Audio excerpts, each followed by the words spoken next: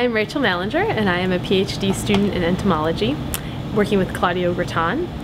and we are a lab in the Department of Entomology located here at the Wisconsin Energy Institute. About 5 years ago, I was looking for a place to do a master's degree, and I was interested in doing something related to agricultural ecology or agroecology, and UW-Madison has a master's program in agroecology, and that combined my interests in agriculture, sustainable agriculture, as well as in biology and ecology in particular. So that's really what drew me to Madison, and then I decided to stay on for a PhD because I liked the university, I liked the department, I was interested in working with Claudio Gratton, and so then I moved on into a PhD in entomology.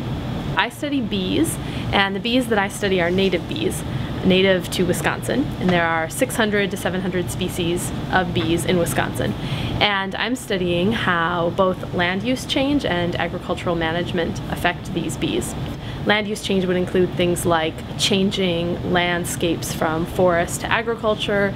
changing types of agriculture, or changing areas from, say, prairie to development. And agricultural management can include things like the pesticides used or the harvesting regime.